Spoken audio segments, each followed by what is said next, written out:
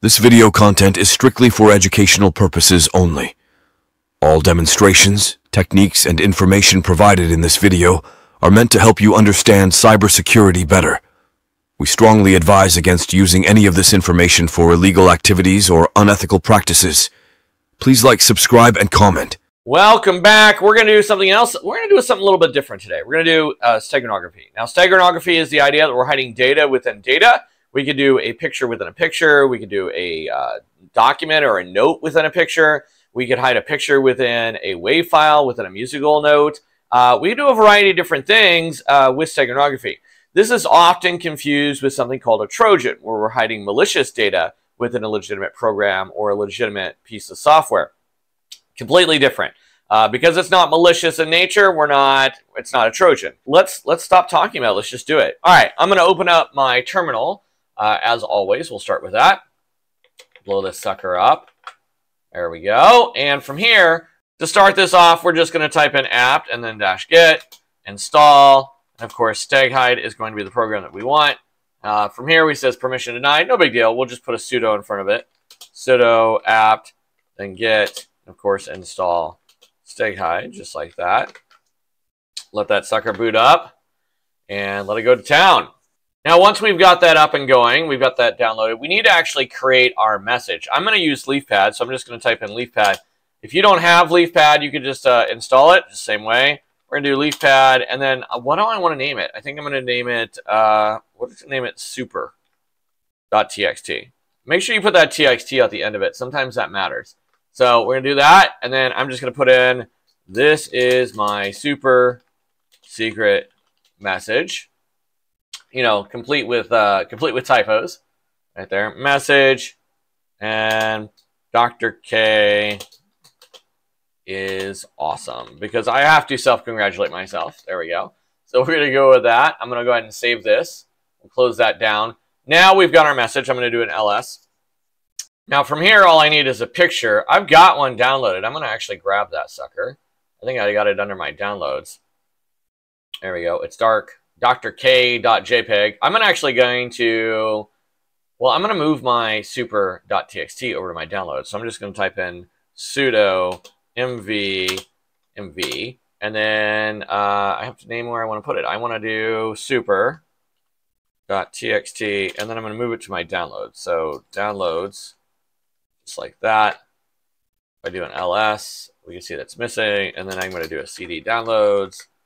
And ls, and there it is right there, super.txt. All right, and we can see my Dr. K JPEG right there. All right, so now I've got them both in the same folder. Did I have to move them to the same folder? No, I could have just provided the extension and provided it, but I prefer it this way. All right, now before we get too far into this, I want to prove a point. So we're going to open up that folders right there. I'm going to go back to my downloads. I'm going to open up that terminal. We're going to go to Dr. K JPEG, and I just want to do properties. And here you can see that our capacity, or I'm sorry, our size is 722.1. All right, so I'm going to write that down, 722.1. Grab that pen right there. And we can see that 722.1 KB is our full size of our JPEG. That's going to be important because I want to point this out as we move the image into there. We can see here the image itself. 1792 by 1024, and we've actually got a checksum here that we can provide. Now I'm going to take a screenshot of this just because. So I'm going to grab that screenshot. There we go. I've got that screenshot now, and I just want to provide that. Right? What do you think? Do you think it's going to change? Where are my pictures? There we are. And look at that. We can see our screenshot right there. Okay, so we've got all that. We know that that is our process. Let me go ahead and close all this out.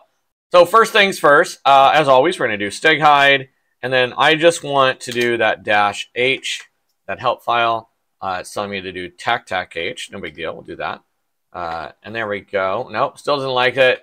I guess I have to do help. I guess if I read properly, we would see it, right? Okay, so here I want to point out a couple things, right? We can see the info. We can extract data from it. We can embed data for the embedded file, so we can do embed. We can do info. We can display information about the cover file. We can do version, license, and then we see the embed file, right? So the file name, embed the file, okay? And then we have to do the cover file, as well.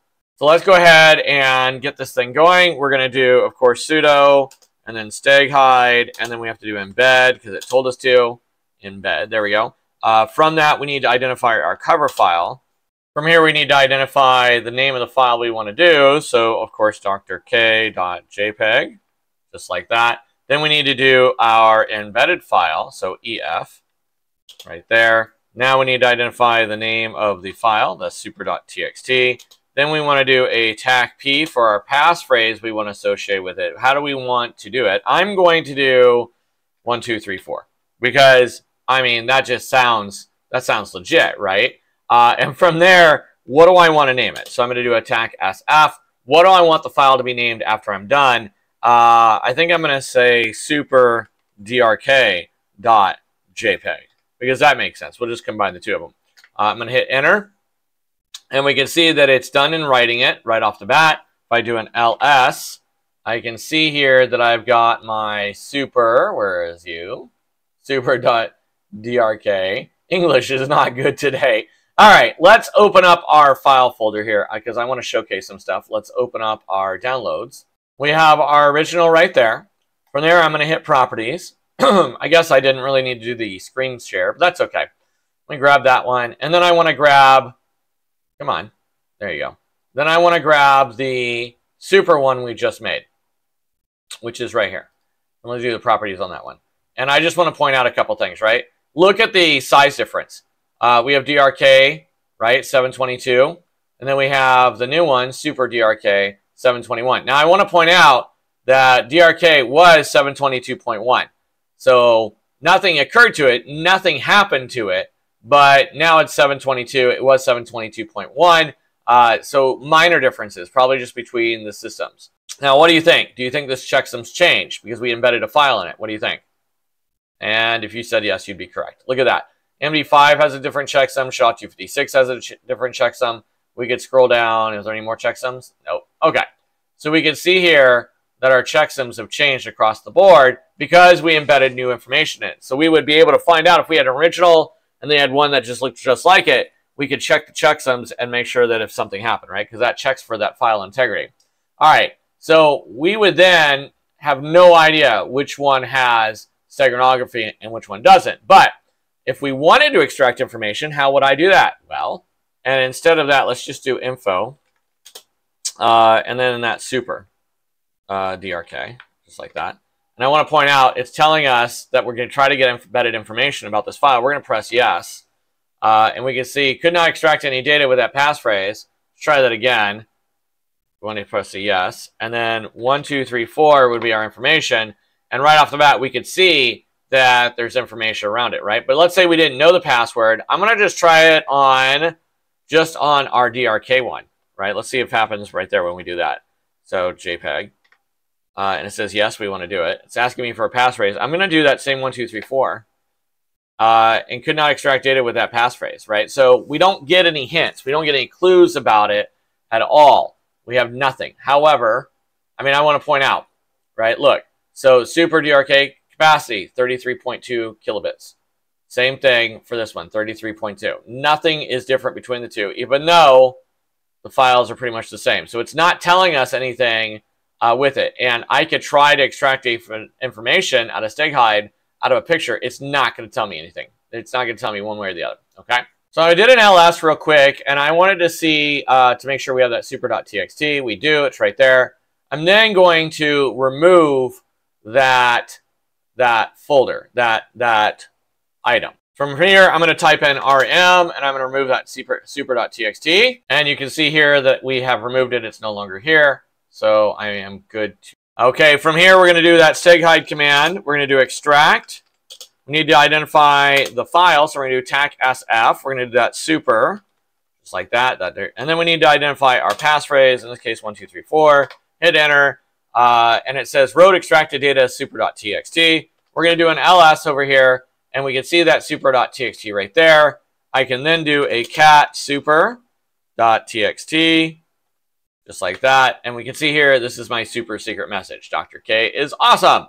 You'll also notice that we did not remove our super.drk. Now that's steghide.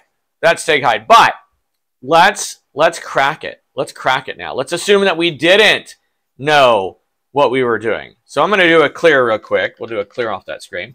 The program we're going to use for this is called StegSeek. So I'm going to show you a new way of doing it. We can just type in StegSeek, just like that. Hit enter. We'll notice that it's not in blue. I'm just going to hit enter, and it's going to ask me, do I want to install it? And I'm going to say yes. We go through the motion. It's going to tell me what my password is, and there we go. And so it's going to go through this process of actually unpacking it for us. And now when I type in StegSeek, you'll see it in there, right? I've always done the sudo apt install, but we don't always have to do that, right? So I'm going to do StegSeek or I should say TAC-H. Go through there, and it's going to say the help menu. So again, just like before, we'll do that TAC help. And from here, it can identify, much like with StegHide, how to crack into this, right? So it gives us the crack, it tells us the seed command, and it even tells us our positional argument. So for instance, we want to do a crack, the name of the file, and then the output. So we're just going to follow that. So we're going to do steg sudo, and then we'll do StegSeek, just like so. We need to identify that we want to do a crack. We have to identify the file we want to crack. In this case, it's going to be that super.drk, I should say. There we go. The JPEG. We need to identify the word list that we want to use. We want to use that rocku word list. Oops. u.txt. And then the output file. And I'm just going to put cracked, just like that, and .txt. Okay. So from there, we'll go through it, hit enter, and we can see here that it found the password 1234. The original file name, and then the extracted file name, which is cracked. If I do an ls, we can see the cracked.txt right there. And from here, I can literally do a cat and then cracked.txt. And we can see this is my super secret message. Dr. K is awesome.